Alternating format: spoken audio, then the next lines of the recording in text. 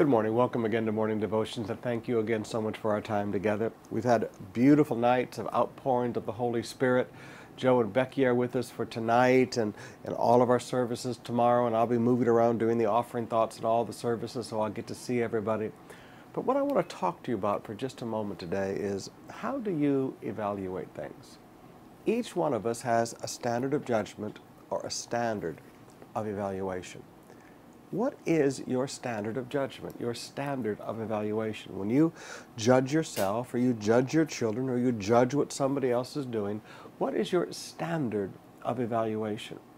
We live in a Christian world today where there's literally a famine of the Word of God. People don't read their Bibles. People don't know their Bibles.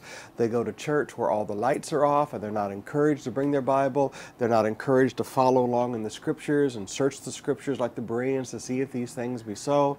There's a famine for the Word of God today. Now, because of that, people are returning to other standards to make their judgments and their evaluations. In verse 15 of John chapter 8, in our text today, Jesus said, "You judge by human standards." You judge by human standards. Now, when you judge a pastor, what do you judge a pastor based on? Your ideas or what the Bible says? When you judge your children for what they're doing, what do you judge them based on? Human standards or what the Bible says? Young people, when you judge or evaluate your parents or each other, when you decide to make a friendship with someone, what do you judge based on? When a young man wants to court a young ladies, what do you evaluate that young man based on? Human standards? Oh, he's guapo. Oh, he has a BMW. Yeah, but he has a heart and eyeballs that wander at every short skirt that walks by. And he's going to give you nothing but trouble in life, because you're evaluating based on human standards.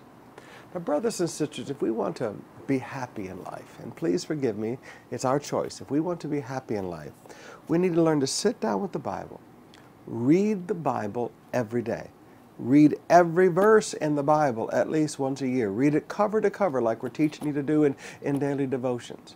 Because as you read the whole Bible, all of a sudden your criteria of evaluation changes. Your criteria of an evaluation for what kind of a young lady do I want to court? What kind of a boss do I want to be? What kind of a company do I want to work for? Who do I consider qualified to lead my life, both spiritually and in business ways and everything else? Are you judging based on human standards, or are you judging based on what the Bible says? If you will learn to return to the Word and begin to evaluate things on the basis of the Word of God, then you and I can learn to live a happy life.